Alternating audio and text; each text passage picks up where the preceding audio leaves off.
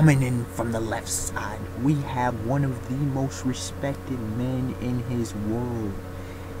He is the gentleman of the 4 Heavenly Kings, respected widely, well-known, renowned for his fortune-telling abilities, as well as being the Poison Man. He is none other than Coco.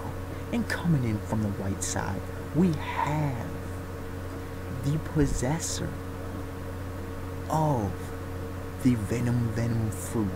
He himself is also a Poison Man. He was the former head jailer, now the former head warden, now the vice warden of the infamous Impel down.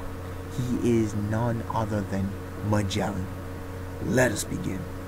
Now, ladies and gentlemen, this death battle is like 3 weeks late, okay?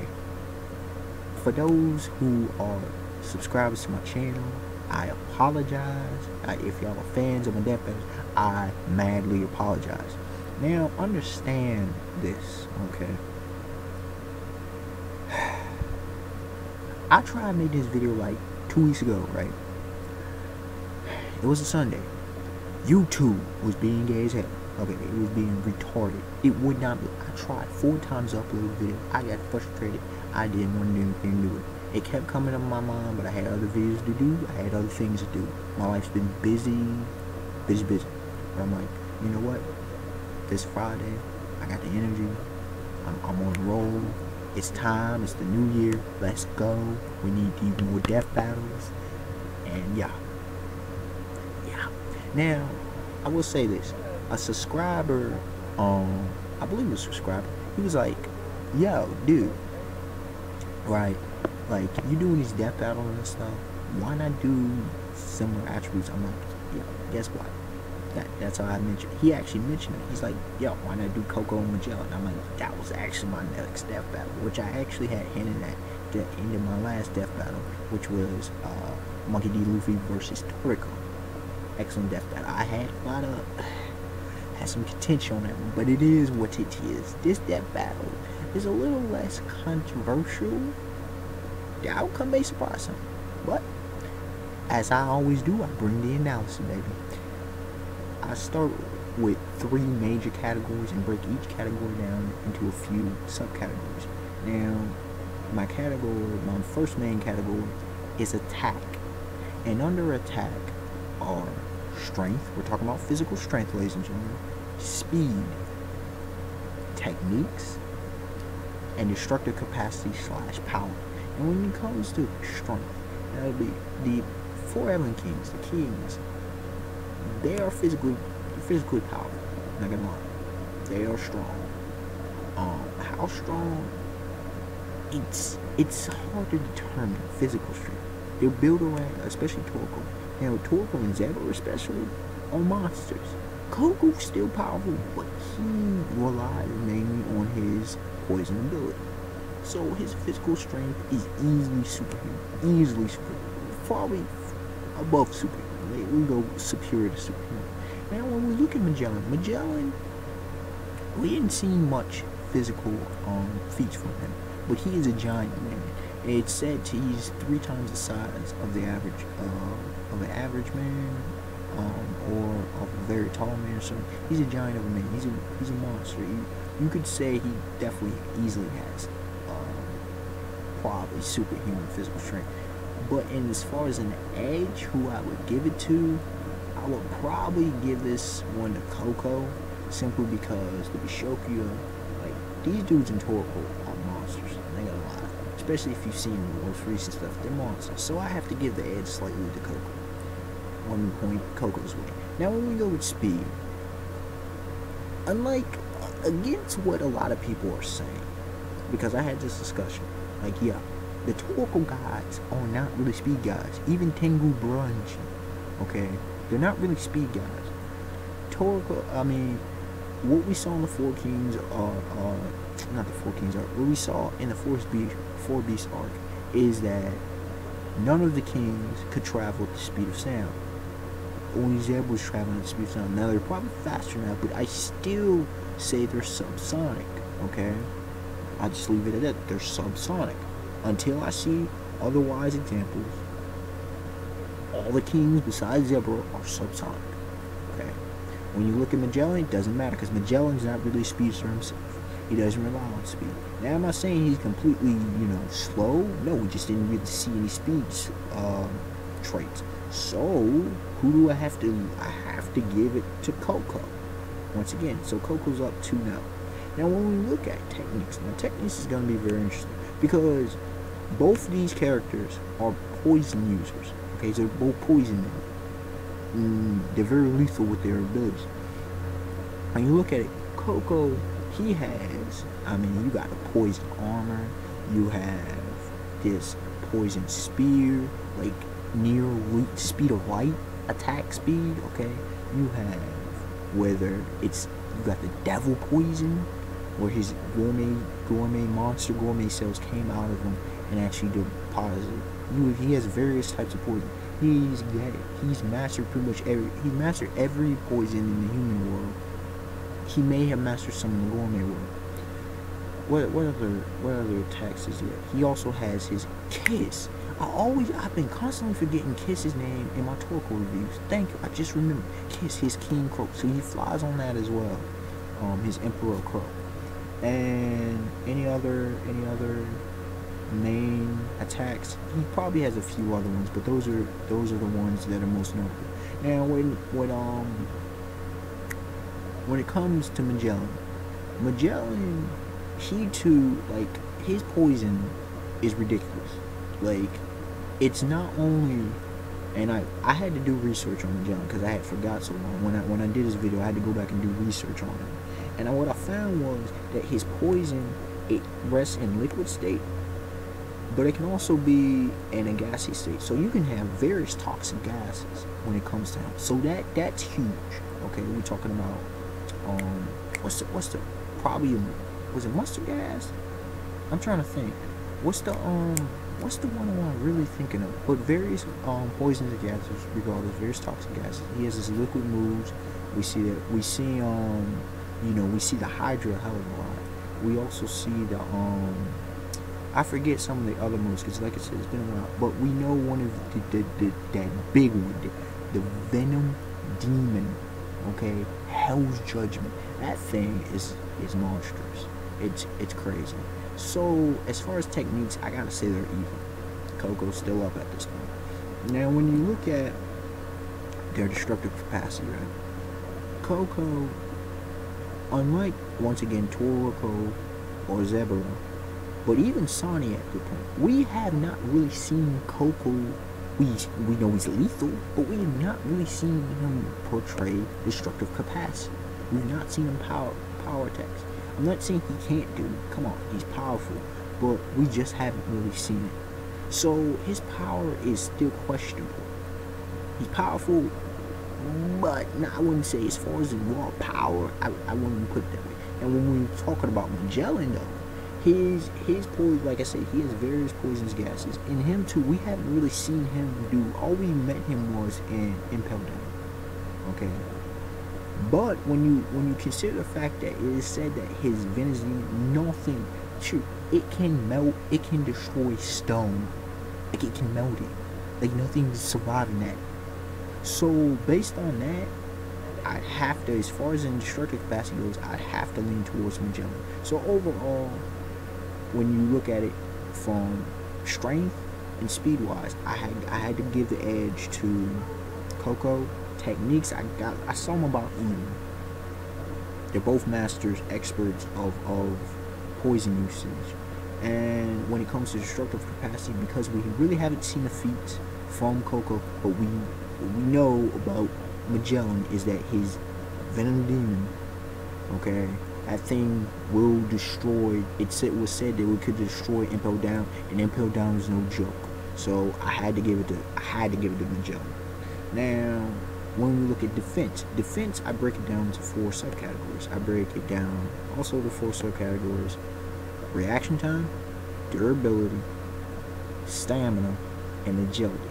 Now, when we look at reaction time, Coco, his reaction time is good. It's good. Like the rest of the kings, they have actually excellent. They have excellent reaction time. I'm not gonna lie. I'm not gonna front. They just have excellent reaction time. I'm not gonna linger on that. They do. Magellan, we didn't really see much. I'm not gonna lie. We did not really see much from him. This is a clear-cut, easy win. Coco gets it in reaction time. We just did not. The feats weren't there. Because Magellan doesn't have to rely on reaction time because his poison wrecks most people. His devil fruit is one of the most lethal in the One Piece world. Now, and the way he masterfully knows how to use it. And when it regards to durability, Coco, like the rest of the kings, he's a tank. He's not as him and Sandy especially can't tank as much as, for example, Toriko can. They can take a lot, but they're not tanks. Now, when it comes to Magellan, though, from his not just his ability, Magellan, what he lacks in reaction time, he always makes up for it in his durability. That dude is a monster. He can tank a hell of a lot. The fact of the matter is, you gotta understand, ladies and gentlemen, he took on the whole Blackbeard pirates. We're talking about Blackbeard, okay, who defeated Portacus the Ace, Fire Fist Ace, 500 million bear bounty.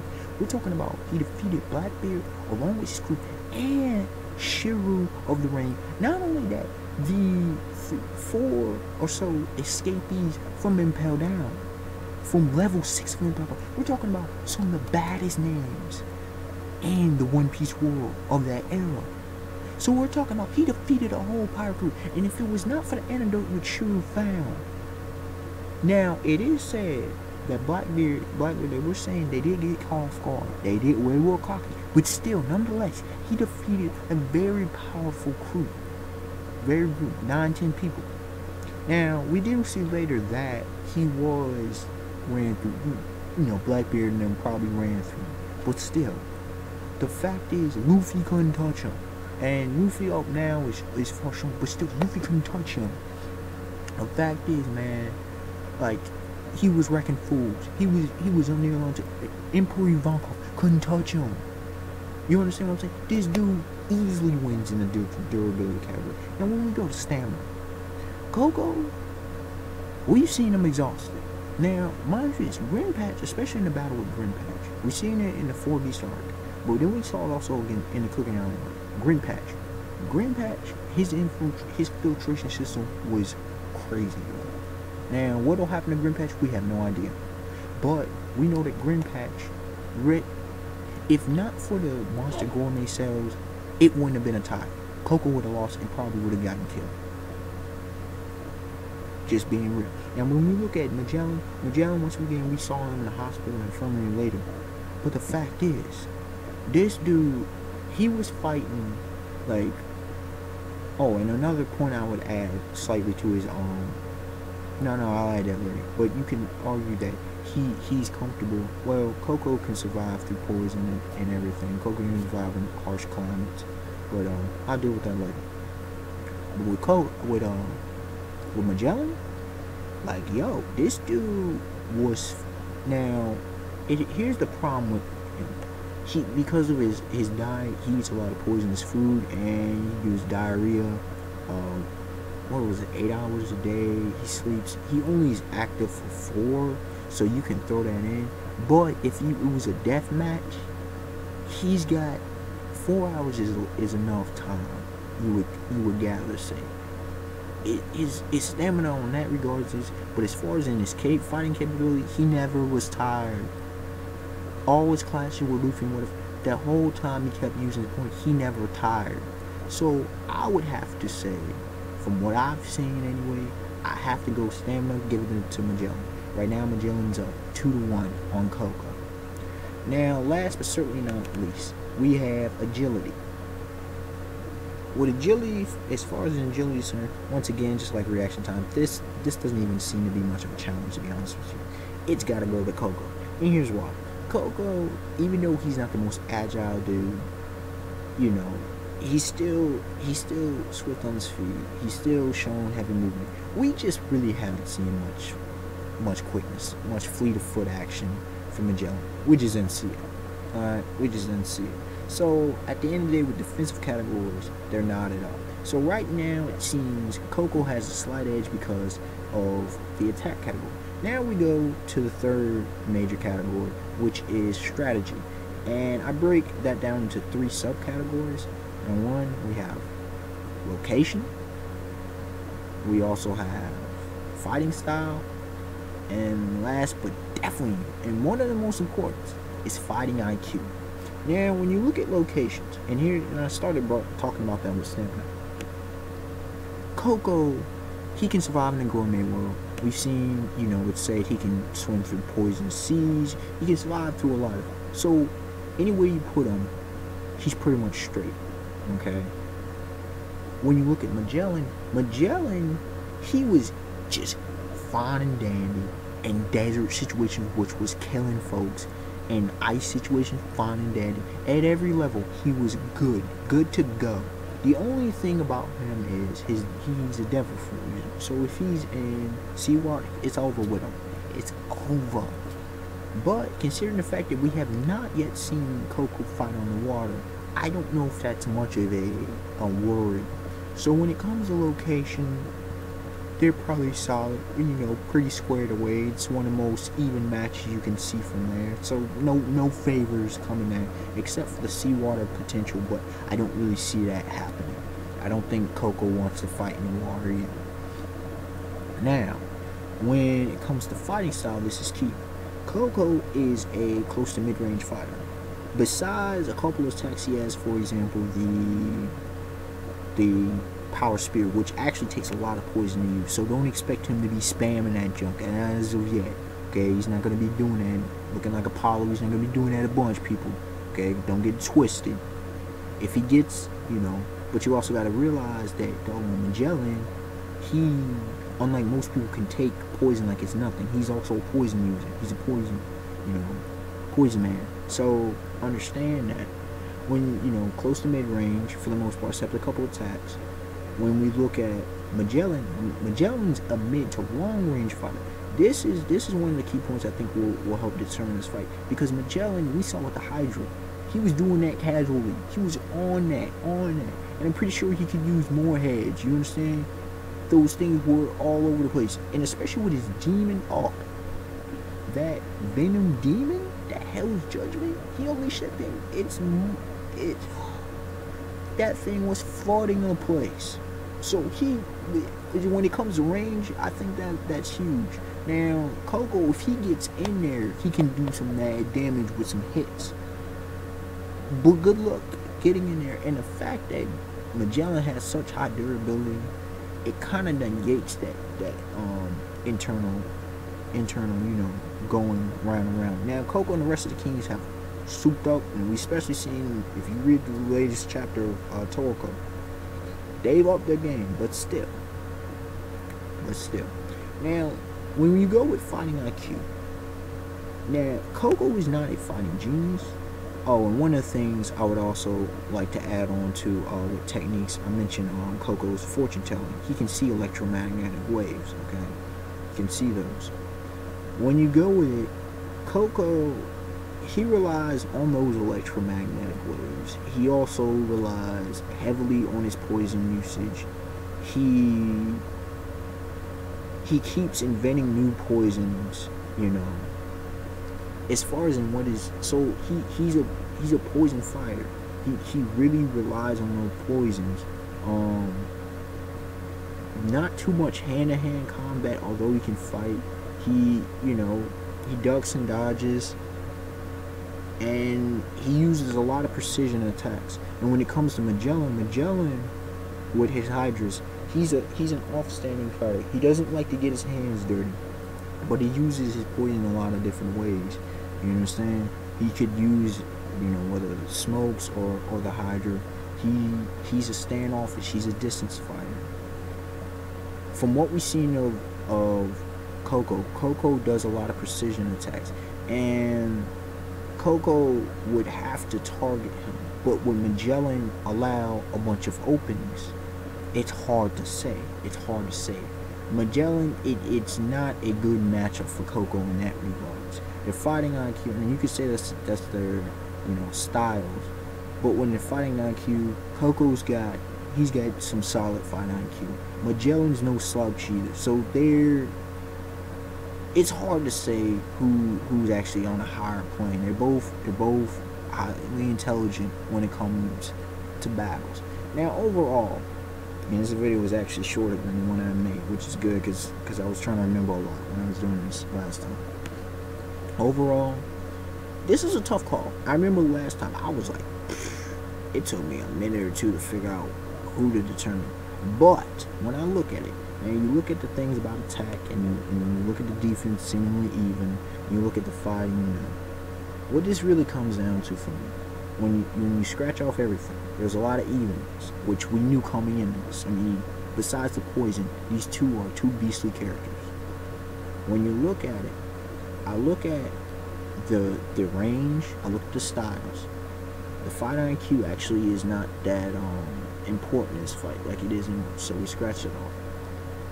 Physical strength, Coco ain't really, even though he edges on, it's nothing spectacular. Speed, that may come into play, but Coco's got to get in, and getting in, it's going to take a hell of a lot of stamina, which will negate some of his more powerful attacks. He can't just use his monster gourmet cells at will, so that's problematic in and of itself. We've seen him drain himself of poison usage in the battle with Green Patch, which it's arguable whether he will or will not do against Magellan. Arguable. Magellan's durability is going to come huge in this fight, and his range. I think Magellan, plus his stamina, it's questioned whether Coco can go into a long battle. It's questionable. We don't know. We have never seen Coco go into an extensively long battle. We've seen Magellan go off against Luffy on a few occasions. So, overall, I have to give this victory, no bias, I have to go Magellan. The reasons I stated, the range is a huge factor. The durability and stamina issues. Now, you can say, but, Magellan with his diary, whatever. But, that's the fact is, can Coco get him to ingest? Coco ain't a speedster. If he had more speed, that would be huge. But Magellan could survive. Even though he might have that, he could survive. You understand? I don't really see Coco really getting many openings. So, and that, look, man, say what you want, but that Venom Demon is no joke. Coco, as great as he is, I don't see him surviving too much of that. I don't see it. I just don't see it. Something that can destroy Impel down. As massive as that was, with stone and everything, something that could destroy that. It's crazy. Just saying. Alright, the unexpected winner, like, comment, subscribe. Tell me your thoughts on this battle, on this death match. It's, it's one of those questionable ones. It really is. It was a tough call. No bias. Look, if you know my channel, I review Toriko. I'm One Piece addict. There was no bias for me. I'm just going simply facts. Now, if you disagree, come with the logic, reason, facts, and evidence, okay? But what I tried to tell people last time, they disagreed with me on, for example, the Luffy versus Toriko battle. Well, you know what? They didn't bring to me the factual evidence enough to overturn my decision. I come to these conclusions based off of the evidence I have and my understanding. Alright, y'all. Till next time. And one hint, next death match, and like I said, there are no more hiatuses like this. Next death match will come when it can. Two legendary icons of video gaming. Alright, y'all. Peace.